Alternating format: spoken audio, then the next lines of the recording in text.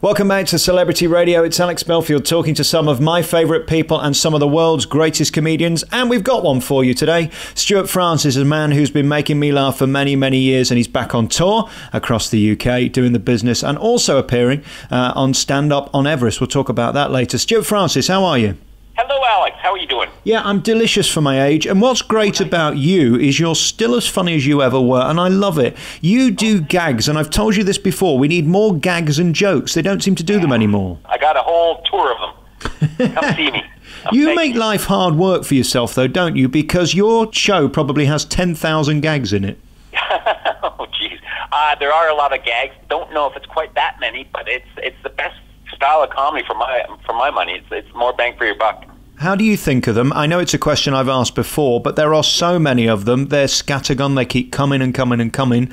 Are you sat there with a pen and a piece of paper and writing them down? No, that would make me a very sad individual. I live my life, and the jokes come. I'll hear a turn of phrase, and oh, well, that's interesting. So I kind of get on with things, and I write them down. I'm a scribbler, so I will write things down. But no, I've only consciously sat down and written 2 jokes, which are 2 of my best jokes. That's telling me something right there. May I ask for one of them? I was waiting for my buddy. He was a therapist. This isn't a joke. So he was late, and I was getting upset. I forget how the joke goes. I thought it was your best one. Yeah. Something about my therapist. But yeah, it was hilarious. Have you ever had therapy? I mean, having seen your show, I mean, I'm not saying that you need it, but it could help. No. Thank you for that. No, I have a therapist. It's a running kind of theme in all my shows where I talk about my therapist says and then so it's just set up in a punch. But no, so far so good, Alex. Take me back to the beginning and how you got into this, because you've worked with some of the biggest and the best. I mean, in America, you work with Jay Leno and people like that. How did you come to the point today where you can sell out your own tour? Because that's the dream for any comedian. Of course it is. And it's a dream I didn't think I'd realize, quite honestly. But Plan A, I'm Canadian, so it's Plan A-E-H, started me wanting to be a cartoonist. That was back in the 80s, and I sent out my cartoons to 6 American syndicates with the dream of becoming a daily syndicated cartoonist. Got 6 rejection letters, so I was too thin-skinned for that. So Plan B was to go on stage as a comedian. So what can go wrong there? Well, exactly. I mean, if you can't do anything else in life, be a comedian. That's what I say. Exactly. But I knew I had the funny gene in me. It's my British kind of parents have instilled humor in me, and I knew I was kind of a funny chap, and I didn't want to work. The combination of those 2 things made me want to do comedy. Do you ever worry that you're going to open your mouth and nothing will come out? That would be my fear with your act, because it is so gag intensive and it's so brilliantly written. You can't just pad and fill and hope they won't notice. Well, that's the thing. You just go on stage and just do the best you can and hope for the best. And so then you find yourself doing it for a living. Of course, Canada is a mecca for comedy. I went to the Montreal Comedy Festival. Do you enjoy those sort of venues when you're surrounded by other comics, or do you enjoy working by yourself? A little bit of both. I love to see people, like at a festival, you'll see acts from different parts of the world that you will have never seen before live, may have heard of, their reputation, and so it's great in that sense. It's funny you should mention Montreal. It's probably the best comedy festival in the world, but it is probably the worst comedy city in the world, which is a really bad combination. I don't know what it is about the people in Montreal that go to the festival. It's kind of has a reputation amongst the comedians as really being a tough gig, but it's unfortunate because it's such a colossal festival. It'd just be great if we had a better audience. So what is that then? Is it because you're setting yourself up as the best, they want to be impressed more, or they just don't like comedy? I don't know if they don't like my style of comedy. That was part of the circuit. I used to go to Montreal, and I'd have some dire nights there. Just lovely people, but they're just not into it. And it's funny that's where the kind of the #1 festival is. Yeah, I've never been to Melbourne, but I hear that's great, and the audiences down there are just awesome.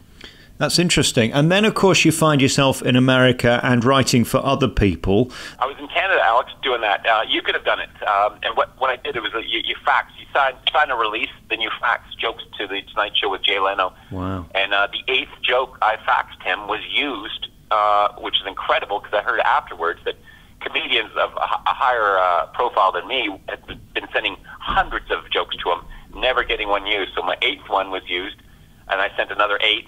None of them were used, and I lost interest. But I was very pleased with myself. That's one of the highlights of my career, was him using one of my jokes to close a monologue on a Monday night after a week off. So his writers had a week to come up with great gags. So it was a very, I watched it. I was watching it that night, and I was very jubilant after that. I guess those late shows are the last bastions of topical humour, aren't they? They're the only ones really doing daily gags about daily stuff.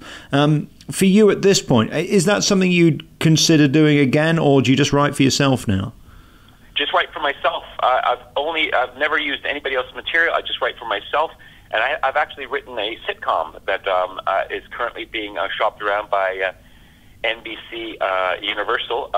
So here's hoping that gets at least a green light for a pilot. Fantastic. What's it about? Can you give us any clues? It's kind of like I love Family Guy. I love those setup and quick cutaways and stuff like that. So it's kind of like a live version of that, and it's about me living here in the UK. Things have kind of gone pear-shaped for me in Canada, and I heard that I had extended family over here. Lo and behold, my entire family are over here. I've got upwards of 6, 7, 8 brothers, sisters. My mother and father, who put me up for adoption when I was 13, which seems harsh because that's an old age to put a kid up for adoption. They went on to have 3 or 4 kids after that. So my entire family are over here. So it's a fish out of water, and it's me tracing my family, much like long lost families.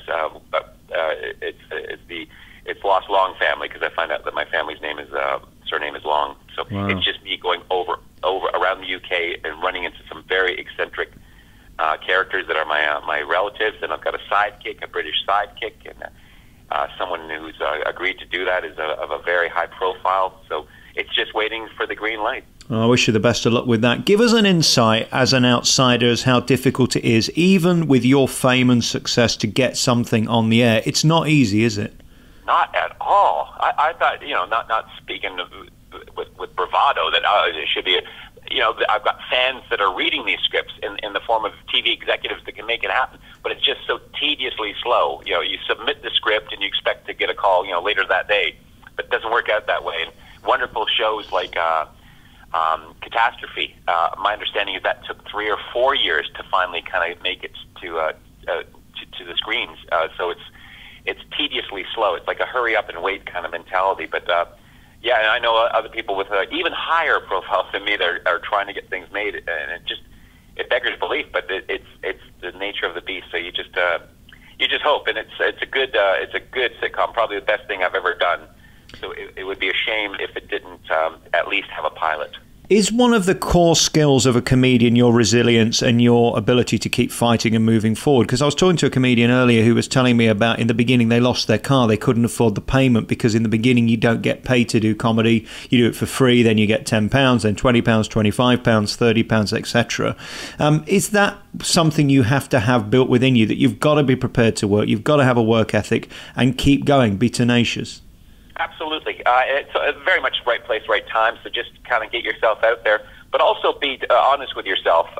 Are you good? I think there's a lot of people that are misguided and deluded, not just in comedy, and they're pursuing something they probably shouldn't be pursuing because they just might not, it might not be working, or it might not work out for them. But be honest with yourself. And I knew that I had something, I was on to something, and I would see it through to the bitter end. And it doesn't look like there's going to be a bitter end. It's just getting sweeter and sweeter. I love it when you appear on the chat shows, 8 out of 10 Cats or any of those sort of things. You always fit in, and it is like a jigsaw puzzle. A lot of people fail at those miserably. Is there a recipe to that, or is it just that your face fits and your comedy works and you don't get in the way of the others? All those things, yeah. And listening. You got to be in the moment, because that's when some of my some of my better gags would come out of the blue on Mock the Week or the like. They like me for my stand-up, the stand-up round, so they appreciate that. But yeah, it's very challenging though, because those are essentially 2.5-hour tapes, which is edited down to a half hour for your viewing pleasure. So it's pretty intense that you're sitting there, like being in a pretty intense conversation for 2.5 hours and just wait to chime in. And I'd be watching too after not knowing how the edit would work out. And I wouldn't be saying anything. I'd be, come on, Francis, say something, for goodness sake. Yeah. Knowing full well I did say something, it just didn't make it to edit. I remember talking to Dara O'Brien once, and he was saying that on some shows for Mock the Week, it can end up sort of like a battle and a joust. That doesn't really work, does it? Because you've got to all be on the same page laughing at each other. If you're competing, it sort of becomes uncomfortable. Oh, absolutely. And it's just like now, if someone's speaking over someone, no one's going to make anything out of that. And that's seven individuals sharing one microphone. So some can be a little more selfish and less less willing to play with the others. But it's just we live in a polite society, so you let someone else say something, and then with the confidence that you'll come in with something on top of that. You let someone else have their say, because it's for the greater good. It's a television show that we're all going to benefit from. So just bide your time, and when you do have something to say, make sure it's hilarious. And thankfully, due to my amazing editing skills, there won't be any talking over in this interview. It'll be flowing beautifully. You're good. I hope you take this as a compliment, and you know I'm a big fan of yours, so I'm being a little bit sycophantic. I don't like the way this is shaping up. Well, I think you're probably up there with Ken Dodd in terms of your mind in comedy. I've never known anybody else other than you and him who can store so much and pull it out of the bag at a whim. Have you worked out how your brain works differently to everyone else's? Because I couldn't remember the number of gags you do. Is it a special skill? I thank you for that. First of all, that's high praise indeed, because he's a legend. He's been doing it forever. There must be an aspect of my brain that just kind of allows me to do that. I do have a good memory. Couldn't remember the great joke that I wrote about my therapist, and I apologize about that. But that's how my brain needs to work. Yeah. The 2 previous tours, those jokes, they're gone. Because I can't have them in my brain. I need only the new jokes to be in my brain, so it'd be a struggle to come up with that. And people will quote jokes from previous tours, and I'm like, wow, what a great joke. Forgot it completely. It's like almost like the first time I'm hearing that joke, because my brain needs to kind of shut that down and kind of keep all the new stuff fresh. So it's just the way. I'm grateful that I found something that I'm good at, that is how I make my living. So it worked out pretty nicely for me. It must be a bit depressing in a way to throw away an entire show. It's a bit like getting rid of an ugly baby and getting a new one that's more attractive. I mean, it's a bit sad, isn't it, that you've worked so hard on this thing and then after a year you have to start it again? Oh, I appreciate what you're saying, but no, it's upward and onward. It's be motivated by that. If my 2 previous tours, I'm very proud of them.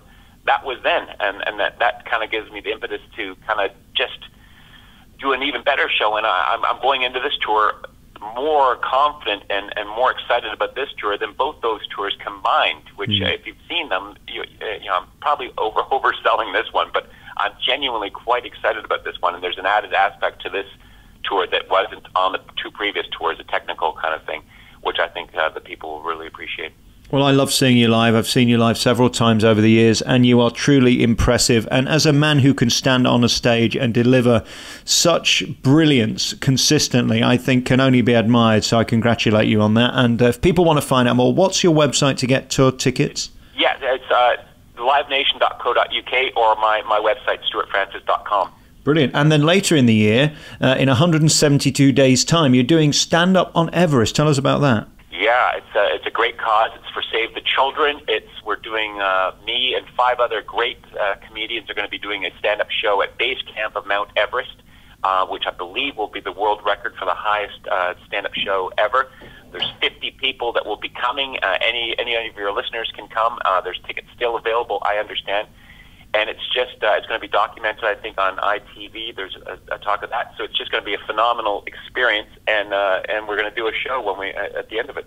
I'd like to come, but could you relocate to somewhere a little warmer? Absolutely. Yeah, it's going to be challenging. I've done the Andes, and that's the most physically demanding thing I've ever experienced.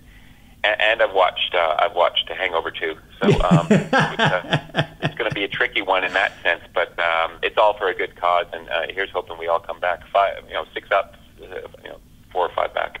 Standuponeverest.co.uk is the website for that, and you can Google Stewart Francis to get all of the ticket information for the 2015 tour. You're a real pro. It's always lovely talking to you, and good luck with the rest of the year. Thanks for talking to me, Stewart. You're a gentleman.